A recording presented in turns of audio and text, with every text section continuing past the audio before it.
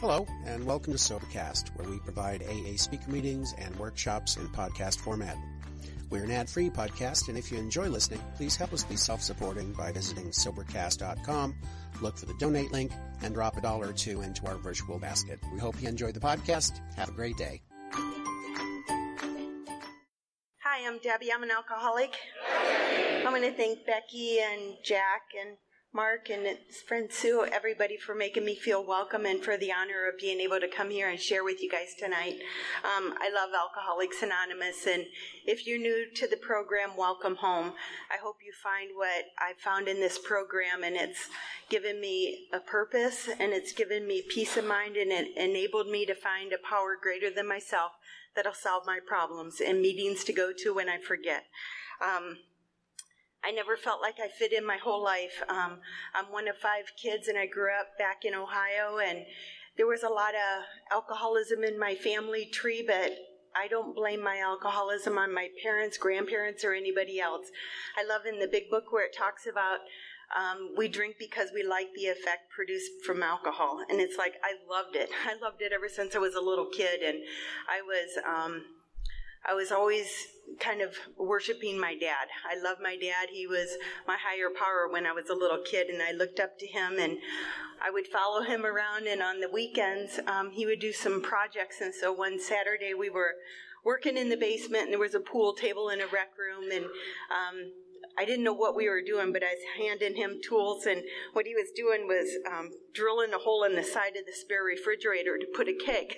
I love my dad. But anyway, it was a nice way to be able to help yourself to alcohol as a teenager, and actually before I was a teenager. But I would always steal alcohol from my parents, and then when I got to be a teenager, I ran with this neighborhood gang, and we were pretty harmless, but we would get their older siblings to buy us alcohol, and we would drive around in the country roads in Ohio and watch the guys drag race, and we would drink and throw up in the cornfields and smoke pot.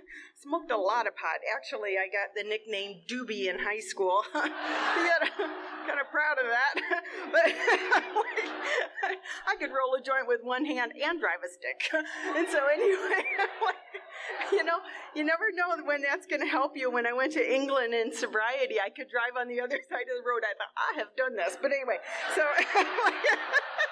it depends on how you handle a car. But anyway, so it was a lot of fun. Alcohol and stuff didn't cause me a lot of problems at that time, and it was how I felt comfortable in my own skin, and I never felt a part of, and it didn't matter whether we were in crowds of people or with family or neighbors or whatever. I always felt less than, like everyone got the instruction book but me, and I didn't quite know how to do that. And so when I was drinking and smoking pot, it just took all of that away, and I could have fun and laugh and feel a part of, and I sought that feeling as often as I could.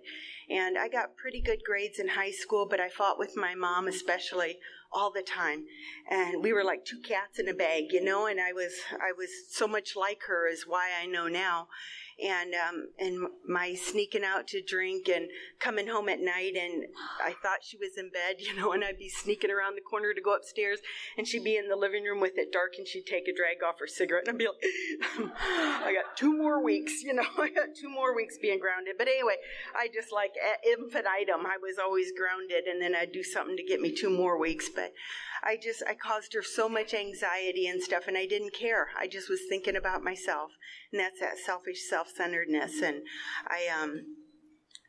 I ran with that neighborhood gang as often as I could, and I decided that my parents wanted me to go to college right away, and I just wasn't up for it. I wanted to leave and move to California. I thought then I'd be happy. And there were some neighborhood 3 brothers that lived down the street from me, and both their parents passed away, and so they were going to move to California a year before I graduated, and they said, why don't you come out there? So after I graduated, my girlfriend and I left Ohio to move out there, and I didn't know what I was doing. I was 18 years old, and she got homesick before we got out of Ohio, and I thought, this is not good. But it's my car, so there's no going back. And so anyway, she stayed for 3 months and then flew home, but I just stayed in, and I'm grateful now because I love the Alcoholics Anonymous in San Diego County, and it turned out to be a good life for me. And I know you can get sober anywhere, and it's the perfect place for wherever you're at, but I love my home group in Carlsbad, California, and the meetings that I go to. But when I left and moved out to California, I thought I was going to be happy, and I didn't realize that I was taking the problem with me. And when I got there and I started working, I sold carpet for a little while and waitressed, and started bugging this engineering firm to hire me. It was the only drafting job in the newspaper, and I had taken drafting in high school, and I wanted to be an architect. And then when I started working for them, they were civil engineers, and I loved it. And so I switched and started going to school to be a land surveyor at night. And it took me 10 years to get a 2-year degree. I'm like, easy does it's always my motto, but I'm like, got to pace yourself when you drink. But anyway, I am one class a semester forever. But I was going to school at night to do that and working in the daytime, and they were a lot of fun, nice guys to work with, and they had big sign survey parties. Love that. And so anyway, we always had things to do after work and drink in bars and that kind of stuff. And I, for a while, I couldn't even drink in the bars because in California, you had to be 21. In Ohio, you can drink at 18, and I think they know you need a little head start. But anyway, I went back to asking people to buy me alcohol again, and I didn't like that feeling, but I needed alcohol. It's what made me feel comfortable in my skin. And my alcoholism didn't progress for several years. I just drank every day, after work, and got up and was on time for work and earned my day's pay and went home at night. And it wasn't progressing a lot, but I certainly needed and looked forward to it every night. It was my reward for working hard all day. And then I was going to school some nights, and it was just kind of boring, really. And then I found this neighborhood gal, and it's like water seeks its own level, and Susan partied the way I did. And so we started drinking together after work at night, and she was a single mom, and when she didn't have her son, we would get together and drink in the evenings. And she said the reason why we were so unhappy was because we didn't have a hobby. And I thought, well, you could be right, So she goes, we're going to go deep sea fishing this weekend. And I go, okay. So we got up early and we went down to the Oceanside Harbor, and we had our coolers, full of beer. And it was like we didn't have poles. But anyway, so never mind. But anyway, so we went on this charter boat, and it's a good thing you can rent poles, handy.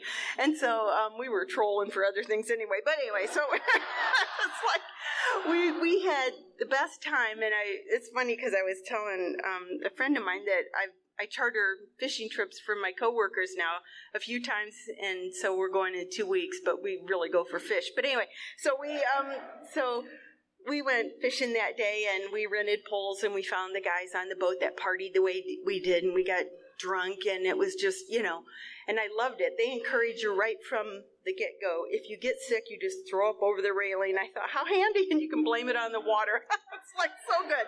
Anyway, and so I loved it, and we had fun, and I met this guy on the boat, and within a week and a half, I had moved him in with me. And I joke he was my catch of the day. He was an unemployed contractor, IV drug user, alcoholic. Yay. And so I'm like, wow. Anyway, so now I go for fish. So, anyway, but we had this insane relationship for about a year and a half, and it was crazy because that was so against the values, not only that I was raised with, but my own. I mean, my parents didn't cram it down my throat. I wanted to live the way they raised us to live. And it's like that went against everything. But, getting sober and doing inventories and looking back, I realized that I had spent so much of my life comparing my insides to other people's outsides. And I thought the reason why my 3 sisters and my brother were happy back in Ohio was because they were married and having kids and building houses out in the country.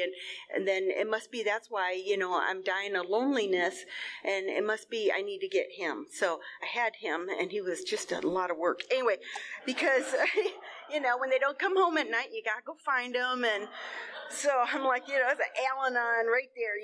I'm driving around Vista trying to find him in bars, and then I started drinking with him in Ken's Pub, and it was one of those bars where you definitely feel comfortable because they have the old toilet seats in the backyard, with no lids. Anyway, and then big spools that electrical wire came on, and so those are the table and chairs, and you drink there, and, it just was a seedy place, but I didn't have to worry about how I felt and what you guys thought of me and what those people thought of me, and it was like, the feeling that I had was that I was better than, because Terry was an IV drug user too, and I would catch him shooting up in the bathroom and throw a screaming fit and all this stuff, and at least I don't do that. That's the kind of thinking I had. Well, at least I'm not like that. Never looking at my own alcoholism or smoking pot or whatever, but it's like, that's better than shooting up. And then, of course, when I started snorting some stuff, well, at least I don't have needles, And so I always changed the grade so that I could feel better about what I was doing and not.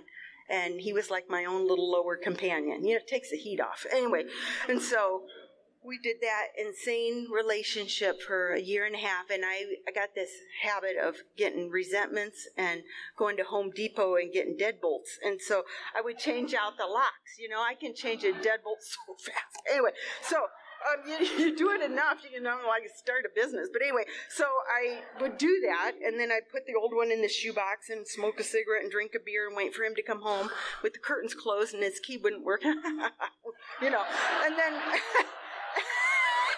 and then go to bed, and the next day, keep coming back. It's like, anyway, so give him a key, Anyway, and so it went on, and then he wouldn't come home at night, and I'd go to Home Depot. Anyway, it was insanity.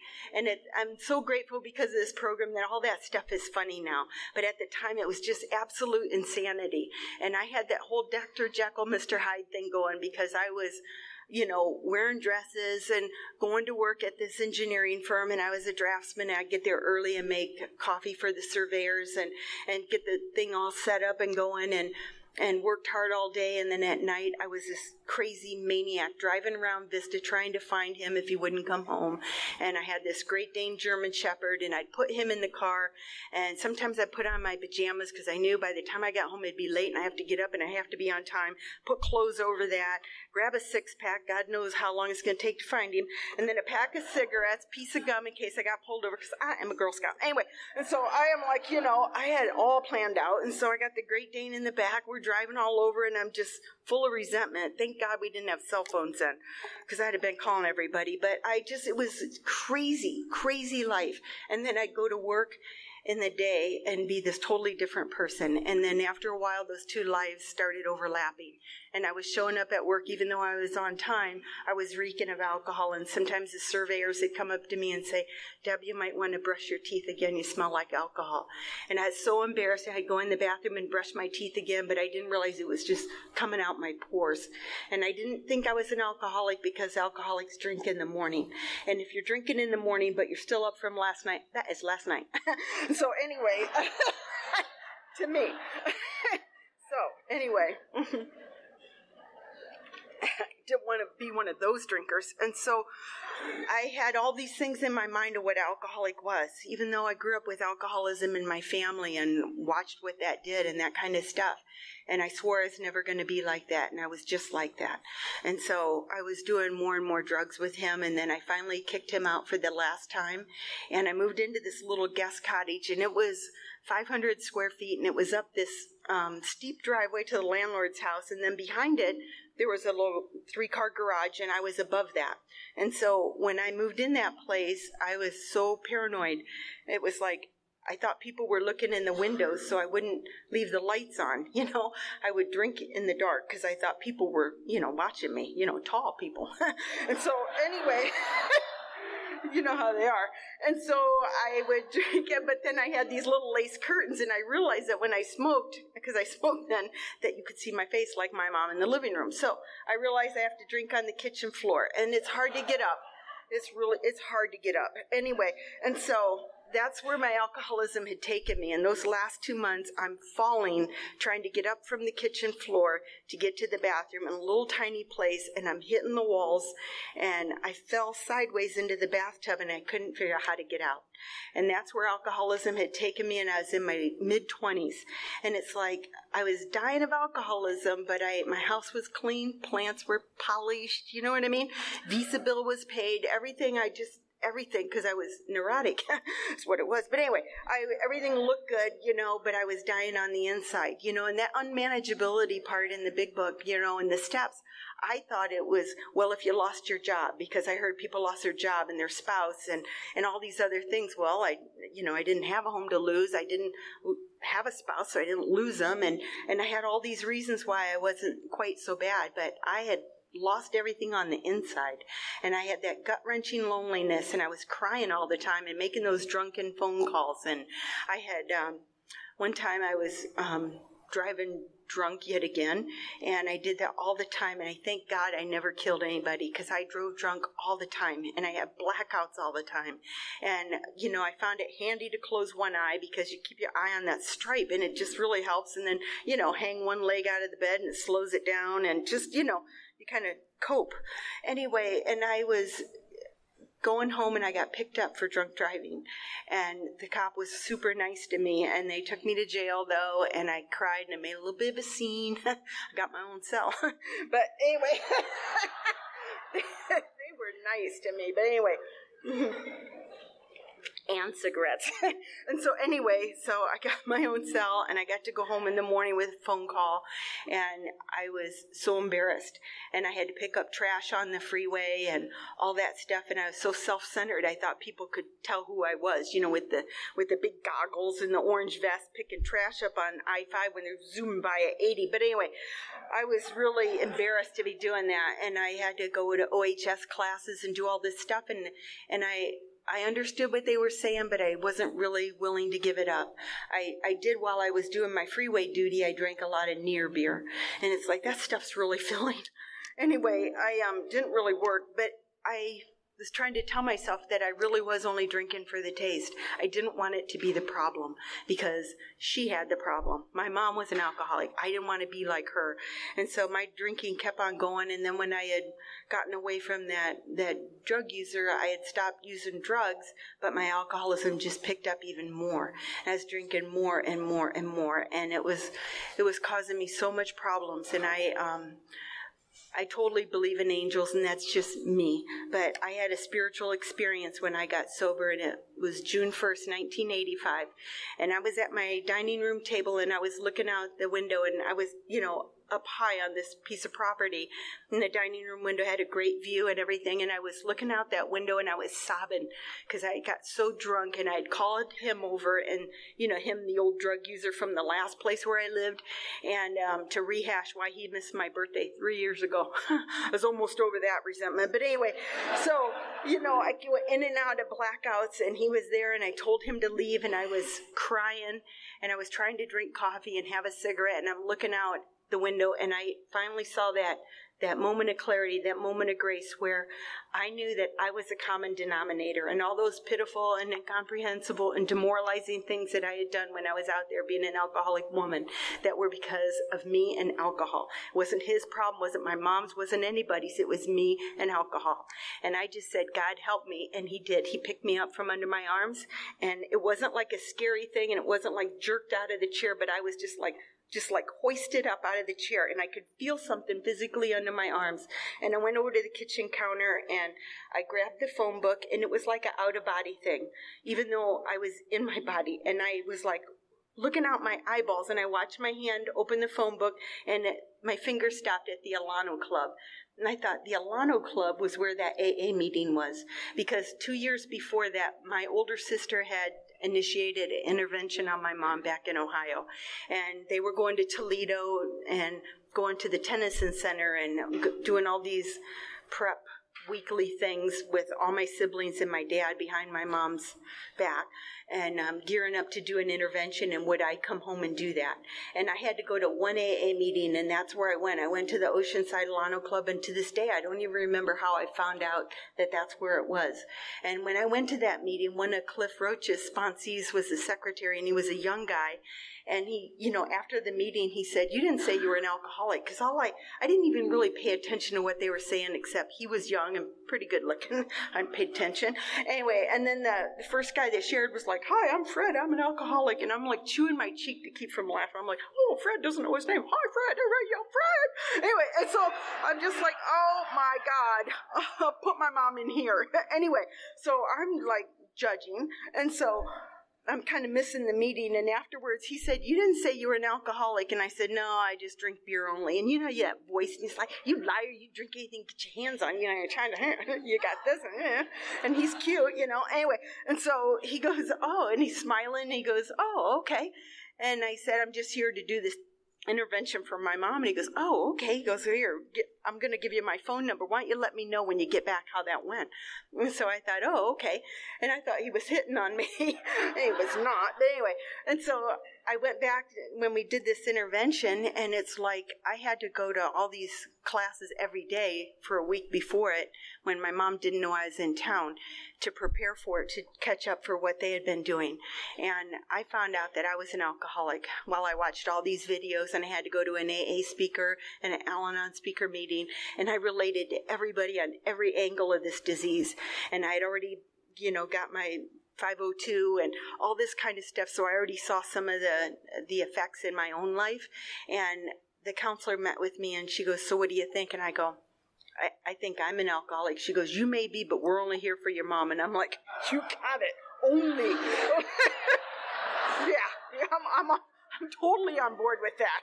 And so anyway, it wasn't, she misunderstood. I didn't say I wanted to give it up. I was just aware. And so it's like, there's a gap like the Grand Canyon there. But anyway, so it was weird, because then when we did this surprise thing on my mom, we all took turns telling her what she ought to do about her alcoholism.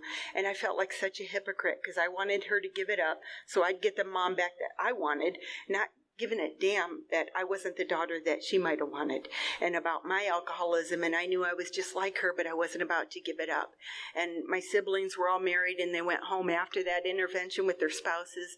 And my dad and I went back to the town that they're from, got her clothes because she agreed to stay, and took them to the hospital. And then we went to the Elks Club and drank. And we drank and drank. And it's like I needed that so bad. And it was like I'm sitting there slamming them down couldn't get them in fast enough, talking about the weather and who I should pick in the football pool and all that stuff, knowing that I'm just a hypocrite. I want her to do something, but I wasn't about to do something myself. And so my alcoholism just kept on progressing. When I came back to California, my mom was the first example that I was aware of at that time of someone who was sober in Alcoholics Anonymous, because she came into the program and stayed for 6 months and was active and got a sponsor and all those things back in Ohio, and I was in California, but I called home every week then, as I do now. And it's like there was a difference in my mom. It was like getting my mom back. She was happy and laughing, and my mom has a great sense of humor and all that stuff, and it helped. But I didn't know, that's probably where I knew to go to an AA meeting when we did that intervention before. But anyway, so when I came to that day and my finger stopped at the al-anon Club, I called and Judy answered. She goes, "Hi, I'm Judy. I'm a happy alcoholic." And I'm like, whoa, like your head's wow, wow. You know what I mean? I'm like, "Judy, tone it down." So I was like, she was only about this tall, and she ran like one of those sandpipers, with their little legs, She was a crack up. She worked at the coffee bar, and you could tell.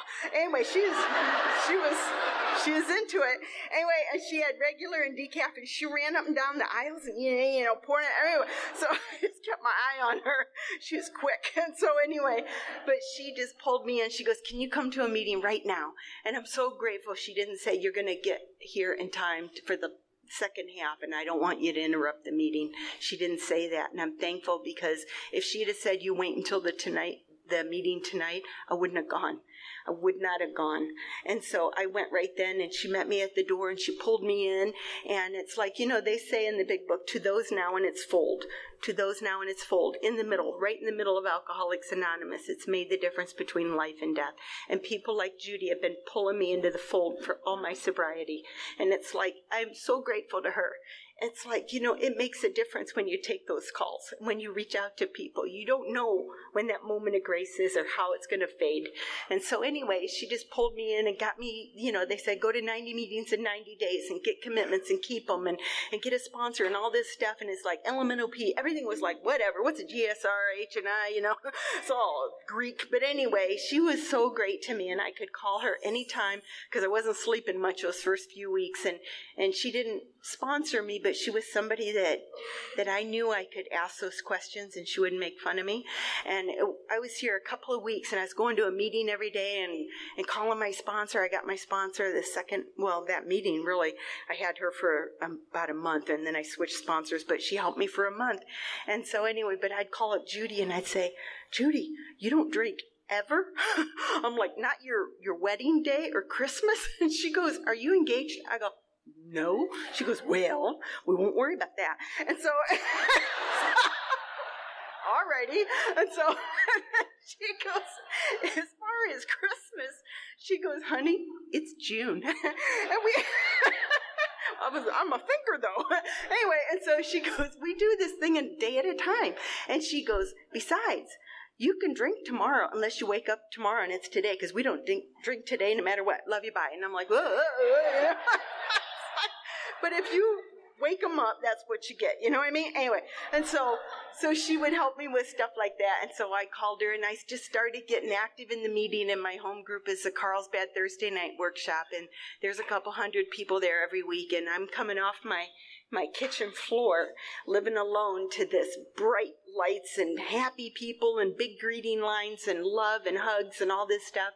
And part of me craved it, and I knew that I belonged, and part of me was terrified. And I had a different sponsor after 30 days, and she was a member of that group, and I felt like I was really taking a chance. And I admitted to her, I said, Mary, I'm afraid of people. And Cliff laughs at me and he goes, you knew people by their shoes. You only looked at the floor. You wouldn't make eye contact with anybody, and you'd flinch if somebody touched you. But I was so afraid that I wasn't going to make it here. Once I knew that I belonged, I didn't want to leave here. And another thing that Judy gave me that was so amazing, because if you knew what Judy told me, because she said she got on her knees every single morning and asked God to remove the obsession and desire to drink, and that she got on her knees every night and thanked him for another day of sobriety.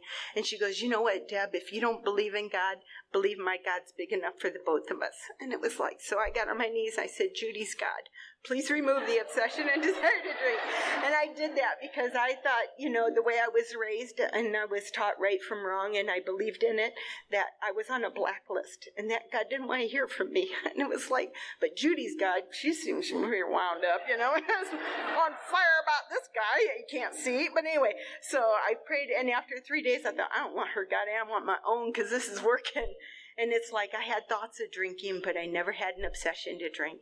And I loved that. And so I started doing that, and I started getting commitments at meetings. And when I told Mary that I was afraid of people, she goes, oh, you are? You're afraid? And I go, yeah. And she goes, you're a greeter. Come on, get to the door. And I'm like, oh my God, she can't hear me. But the thing that was so neat was that she was the first person who taught me about taking actions opposite of how I felt. And that when I was afraid of people, I needed to get out of my self-centered fear and get to the door and start making other people feel welcome. And I had to get to my home group early and take those commitments. And what I found was that getting to know a few other greeters was easier than trying to walk into a meeting when the noise level was already loud. And I got there early when there were just a few people, and I started making friends. And I realized you don't even have to talk to people because they talk so much about themselves. You just stand still. And so anyway, I started feeling a part of, and the thing that was so neat was when I started greeting, all of a sudden I had this feeling inside about welcome to my meeting. This is my meeting too. And that's what commitments have done for me. All my sobriety has made me feel a part of. That loneliness and not a part of feeling that I had my whole life, I started getting when I started taking commitments. And then I started finding a power greater than myself here, and that made me have that sense of belonging wherever I went. I started on my steps, and I knew as alcoholic, I didn't think my life was quite unmanageable because, the things I didn't lose, I had never had anyway. And so but I found out, about the stuff on the inside and turning my will and my life over. I was so afraid that I wasn't going to do that right, that it was like some Billy Graham kind of thing. You get one crack at it. You got to do it right and really give it up. And I knew I wanted to. And she showed me in the 12 and 12 where it talks about all you need is the key of willingness. And that door open ever so slight, but, self-will can slam it shut. But you just need the key of willingness. And that she said you need to get busy with your inventory and get rid of those things you swore you were never going to tell anybody, and that you're as sick as your secrets, Deb. You got to get that stuff out. And so I did my inventory, and I didn't do it the way it was in the big book the first time that I did my inventory. I've done lots of step work, whether it's another 4-step or a thorough 10th or what, tomato, I don't care. It's just willing to continue to take inventory. But when I did that the first time, it's kind of more like a life story and telling all those things I swore I'd never tell anybody. But it was enough for me to make a start in this program, and I didn't leave anything out. Later, I've had things be revealed to me, and I got to clean those up. We don't have to drink to start over. That's what I'm so thankful for. I've made mistakes, and I've done sloppy work and whatever, but I haven't had to drink to start over. So I did that to the best of my ability, and I shared that inventory, and I didn't have a great experience. I personally had one with a lady who thought that I had already left to go home, and I was in the bathroom, and she was on the phone sharing my inventory with one of my sobriety sisters. But the thing that I learned from that was I thought nobody's going to drive me out of Alcoholics Anonymous. And it's like, that just taught me a lesson. She's not perfect. I'm not perfect, whatever. And I'm good with that. It's just, that was a mistake that she probably never did again as well. But anyway, because it hurts people. And I wanted to trust somebody. I love in the book where it says that we can share our inventory with anybody, a priest or family. We can do it with anybody, but I wanted to learn to trust somebody. And I needed to have a sponsor that knew the past as well as who I am now and how I'm falling short now and what I'm trying to be. So I got another sponsor. I shared that same inventory, and I had a different experience because she shared all kinds of stuff back with me. One alcoholic talking to another, and we were on equal footing, and it was a really good experience, and I felt so defective. To do 6 and 7, it's just such little paragraphs in the big book, but there's so much depth and weight to it that I was missing it, And the thing that Jody did was she helped me by listening to my inventory. She took little notes and helped me label my defects, because I didn't know, how to put the greed and the sloth and the lust and all that. I mean, I knew lust, I got that down. Anyway, so I had some of them, but she just helped me with that. And then she said, this is what you're going to kneel and pray the 7-step prayer about. And then you're going to continue to do it. The 12 and 12 talks about it separates the men from the boys to continue to do that.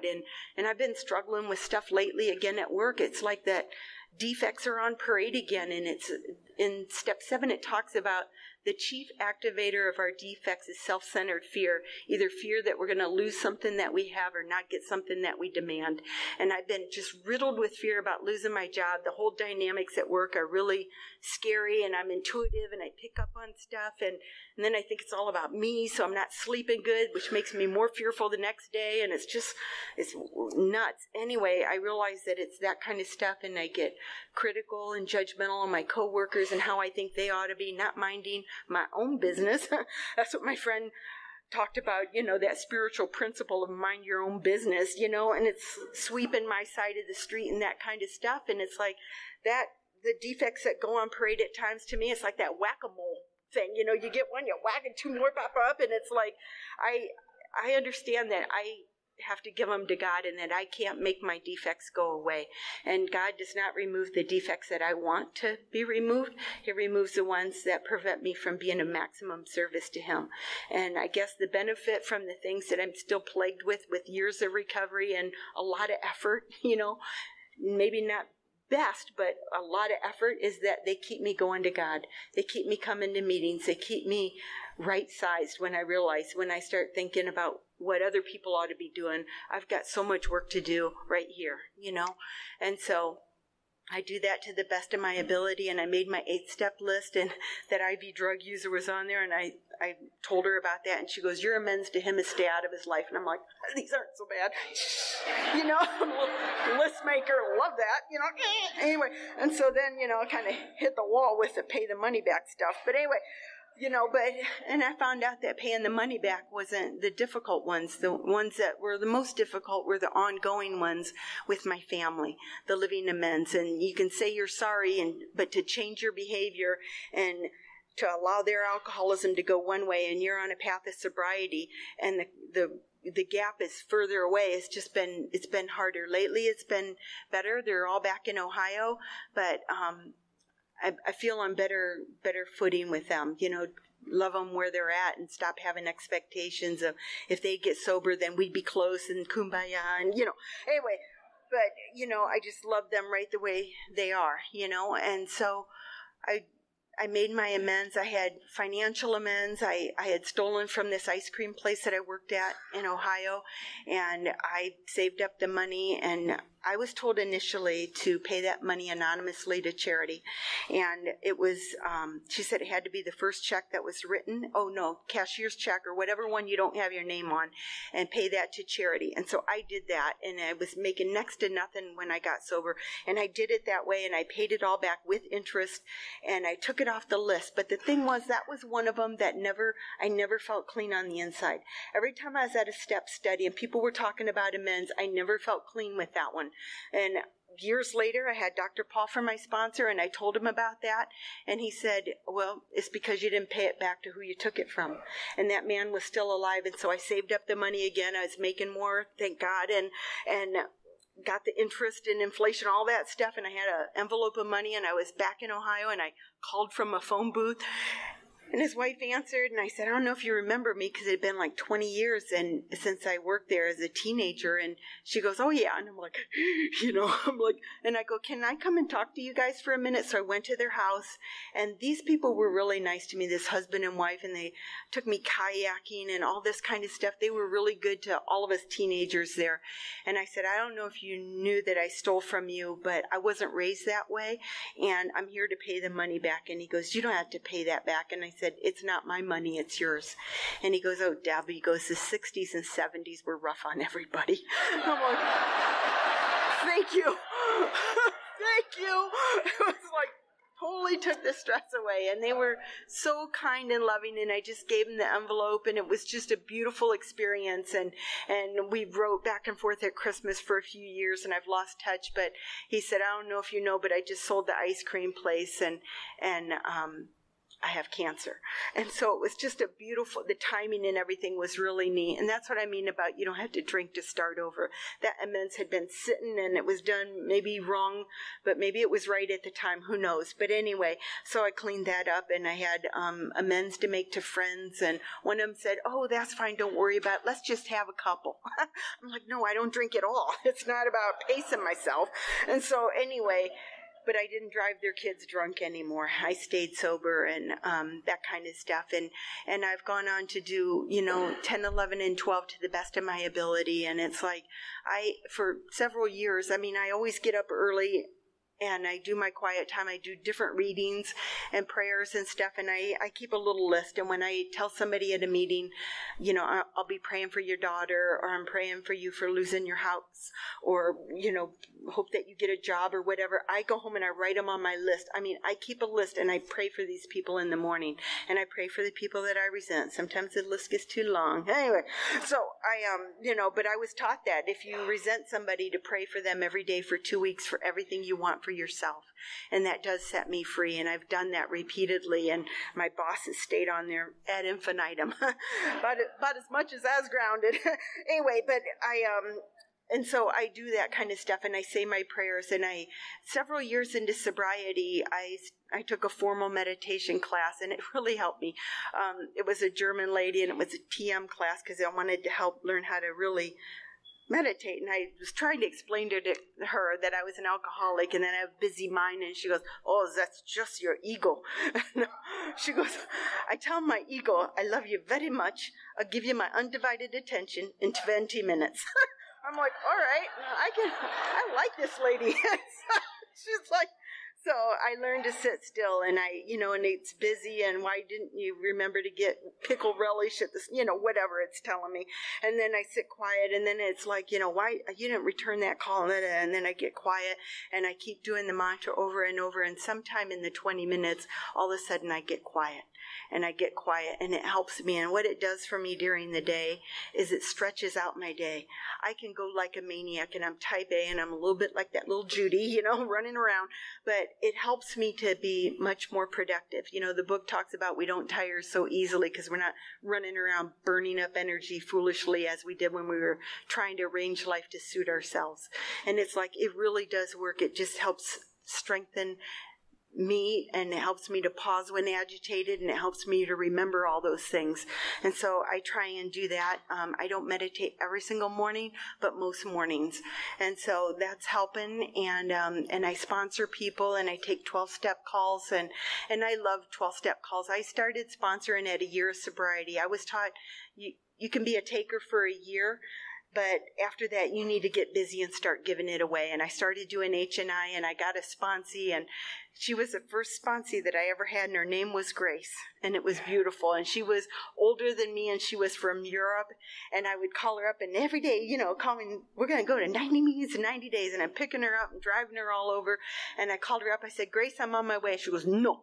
You are fanatic. And I'm like, oh my God. She goes, I'm going to drink my vine. Click. And I'm like, She was so angry. You're making me look bad, Grace. And so anyway, because I was like, all about me. Anyway, and so that was my experience with sponsoring. And then I just got busy and got another sponsee and just started giving it away. And my sponsor taught me it's not about the outcome, it's about the willingness. And to keep doing the footwork and try and give away what was freely given to you. And I sponsor people, and I love doing that. And I share at meetings when asked. And I had so many beautiful experiences in this program, and I've had a lot of heartache too, because I had this list of how my life was going to unfold. And I heard this speaker early in sobriety say if she would have made a list, she would have shortchanged herself. And I thought, pathetic. I'm a list maker. I'm not going to shortchange myself. So I went home and I wrote this big list, and I still have it in my big book today.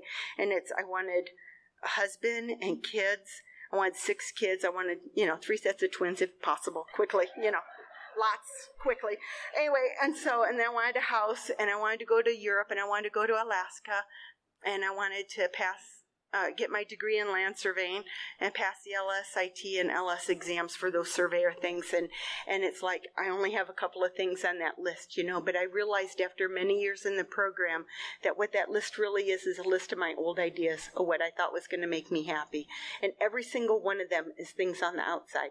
None of those are peace of mind, comprehend serenity. I didn't think those were really big deals in early sobriety. They'd say, oh, the promise is we'll know peace, and, and I'm thinking, oh, brother, how about a husband? Anyway, and so I kept that to myself. But anyway, I'm like, woo-wee. But now I get it, Now I know that's priceless. But anyway, so, those kind of things are things nobody can take away. That's what I love about the list now. Those are the things in the big book that nobody can take away. And they're not based on outside circumstances. And that's what's been great, because I've had good times and bad. And I got fired in sobriety, and I'd been with that engineering firm for 10 years. And I was just falling apart. And I went to a meeting the next day, and they told me to go home and read page 449 and put on a dress and go apply places. So I went to 2 different places. Both of them offered me a job that I'm like, which one's God's will? Which one? And they said, you'll end up wherever God wants you. So, and you can't make a mistake. So I picked one, and it was a full-time job with benefits and stuff, and I liked the security of that, and I worked there for a year. And then the other job that had offered me a position as a contract employee for 1 year, it became a permanent job with benefits, and I went there a year later. But at that one firm, I got to 12-step somebody in that year, so there was no mistake that I was to pick that job. And then I went to the other one, and I was there for 12 years, and they had great benefits and medical. And that engineering firm that I was never, ever going to leave, I was going to die there. Until they fired me, of course. And so but they never gave me not one day of sick time after 10 years. And when I had about 9 years of sobriety, I got sick. Actually, I'll back up a minute. One of the things on my list was to go to Europe. And so I had lived in Nuremberg, Germany for 2.5 years when I was a kid. My dad was an accountant, and we went there. It was supposed to be a year, and it ended up 2.5, and it was great. And so when I had about 9 years of sobriety, I wanted to go to when I had 7 years, I wanted to go to Europe. So I went to England and Scotland because I thought they speak the same language, roughly. Anyway, and so, like if you throw marbles in your mouth, it's the same. Anyway, so... So I went to England and Scotland, and this lady from my home group, I kid you not, she goes, "You're going alone, not with a tour group?" And I go, "No, I want to do it a day at a time on my own." She goes, "There's pickpockets in England." And I'm like, wow, and then I thought, well, I worked in Oceanside. We have stabbers.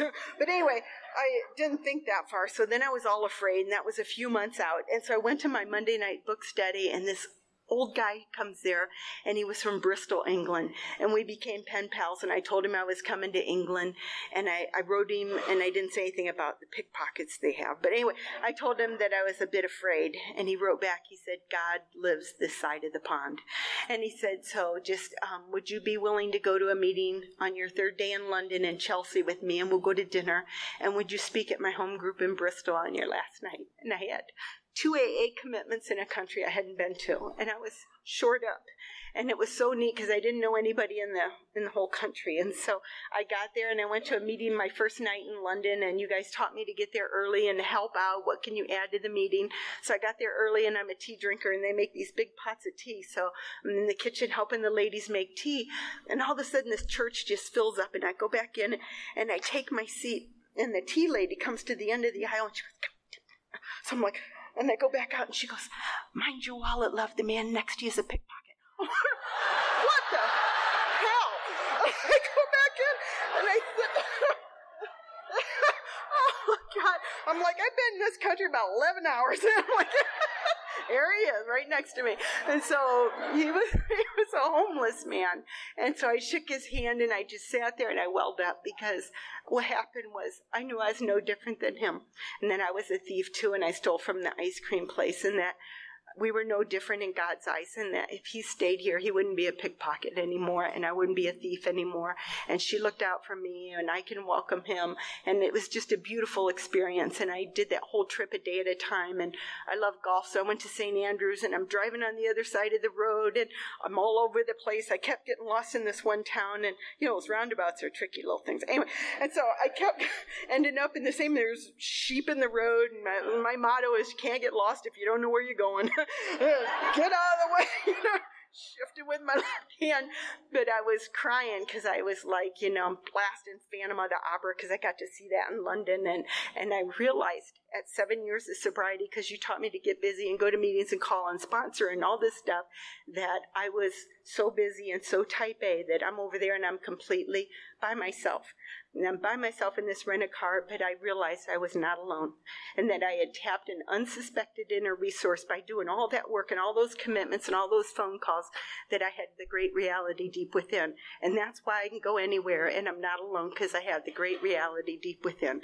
And I can block that off with resentments. I can block it off with a drink. I can block it off with fear.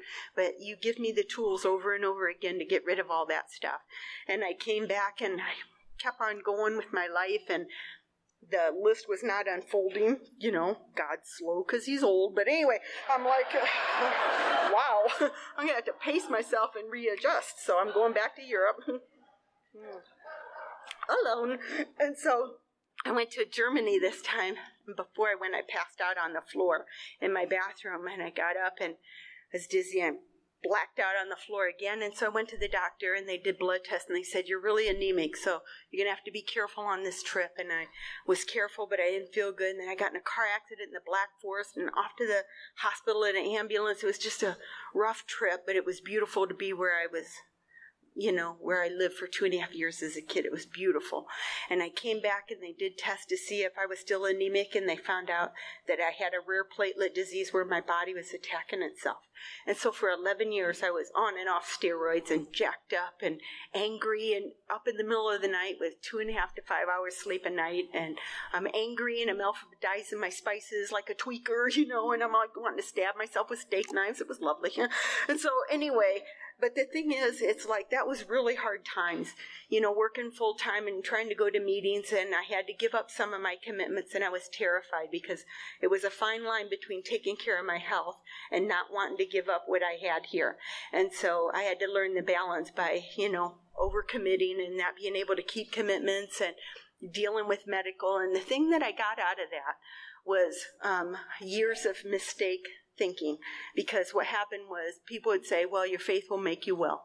And I'd pray and I'd say, please heal me and please give me more platelets. And I was getting my platelets done every week. And when my counts would go up, I'd be thanking God. And when they'd go down, I'd think he didn't care. And I had this thing going where my faith was tied to my platelet counts. And that just about did me in. And I had to get to a place, and I hit like a surrender where I started thanking him whether the counts went up or down. Thank you for healing me. And it's like after 11 years, then they took my spleen out, and it worked for me, and it made me well. And I was well for 5 years, and then just last year it came back. And so then they had to go do more tests. They found out I grew another spleen. I think, go figure. My friend goes, oh, Debbie G, always the overachiever. I'm like, I'm growing new organs. Get out of there. So the anesthesiologist goes, what are we doing today? I said, getting a second spleen. He goes, we were all looking at the surgery board. What are we doing? I'm like, don't tell me that before you put me under. You don't know what you're doing. Anyway, so took it out. Full of platelets again. And so, you know what? It's a day at a time. That's what I had to learn, is that it doesn't matter. The life circumstances are really good at times and not so good other times. And I, was able to buy a house a couple years ago on my own. It took me 20 years to save to get a house down there. And I've been able to, play golf and go fishing for fish, really cool things. Anyway, and be able to do fun things and be there with sponsees when they have kids and all that other stuff. And I just want to end with a really cool story that helped spark my faith when those times were the gray days. And I used to struggle with that, and Dr. Paul used to tell me that even priests, he said, Deb, write books about the gray days, because that's what life is, mainly gray days. You don't get all these, get married days or, win the lottery or buy a house or whatever. Most of them are just day-to-day things where you just find God in the little ways. And I started doing that and looking for the miracles and being a part of people's lives and having people trust me to do their inventories and stuff is just really a privilege. And so I love doing that. And I found out at about 7 years of sobriety that my grandpa had been in Alcoholics Anonymous in 1947. For some reason, there was this thing on the news about, I think it was when they had that first thing about they might come out with a pill, and all that stuff. And so I was talking to my mom, and I go, because we don't talk about AA or alcoholism much because she had gone back out and to this day. But anyway, so I was telling her, I go, gosh, you and I are the only alcoholics. I mean, in the family. She goes, well, no, Grandpa was an alcoholic and got sober in 1947, and he had passed away a few months before I got sober. And I don't know if he was my angel that day or not, but anyway, I think he is. But anyway, doesn't matter. So I called my grandma because I didn't know that, and we started talking, and she sent me his first edition big book and the original little red book and all this stuff, and it was so cool. And it's like I got to speak at the South Bay Roundup, and I got to be the opening speaker at that conference in Torrance, and there's like 3,000 people, and all these people, and the guy sitting right next to me was Roger Daniels, and he led that meeting because he used to live there, and he and his wife live in New Mexico, and he was in town to lead that meeting like he does every year. And I shared about my grandpa getting sober in Michigan in 1947, and so at the Saturday night meeting, he pulls me aside and he goes, I want to know about your grandpa because my uncle got sober in Michigan around the same time. Maybe they knew each other. And I'm like, yeah, that'd be great. And I'm thinking, the mitten is big. Anyway, sure they knew each other. And so anyway, so he goes, what town was your grandpa from? And I said, this little tiny town outside of Jackson, Michigan. I said, it's called Vandercook Lake. He goes, that's where my uncle's from. And I'm like, wow, that's pretty cool, And so he goes, is your grandma still alive? And I go, well, yeah. And he goes, call her and ask her if she remembers my uncle. And I said, what's his name? And he said, Roy Drinkwine. I'm like, oh, that's so cool. I'm like, I want to be Doobie Drink Beer. I come back as an Indian. It was so cool. So I went home from the conference. I called my grandma. She had open heart surgery and was home and doing better. And I go, sorry about your heart, Grandma. But by the way, do you remember a man by the name of Roy Drinkwine? She hesitated for about half a second. She goes, well, yeah. Roy and Frida Drinkwine lived one street over on McDevitt. She goes, honey, when your grandpa's drinking got so bad that I threw him out of the house, Roy Drinkwine was the man who carried the message to your grandpa. And I was like, oh my God. I'm like, I love you. Bye. Click. I'm like, dial Roger. Bye-bye now. I call Roger and Annie up and I go, Roger, we're related. And we both were crying like babies. And it was so beautiful, you know, those little God shots. Or those big God shots. And it's like, I'm so grateful, you know, because my grandpa was sober doesn't guarantee me sobriety. It's a daily reprieve based on the condition of my spiritual experience. And you guys help my spiritual experience. Thank you.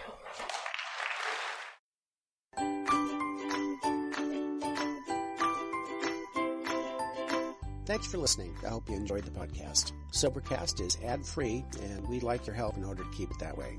So if you'd like to help us be self-supporting by pledging $1 or $2 a month, visit Sobercast.com and look for the donate links. Thank you very much.